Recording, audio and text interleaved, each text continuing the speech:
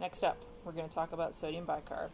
So for anyone that's under 1 year of age, we need to dilute our sodium bicarb with sterile water, 1 ml to 1 ml, so 1 to 1.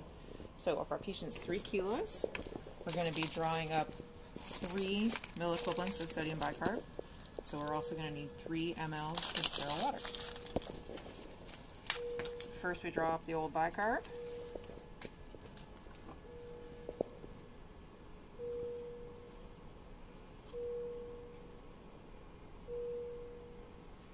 Then we draw up our sterile water.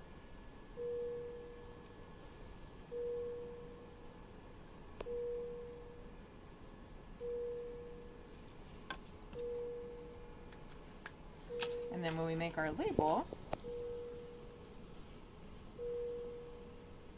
sodium bicarb, 3 MEQs, and we write diluted 1 to 1. And that way people know that it's not in fact 6 of bicarb or some sort of concentrated thing like that.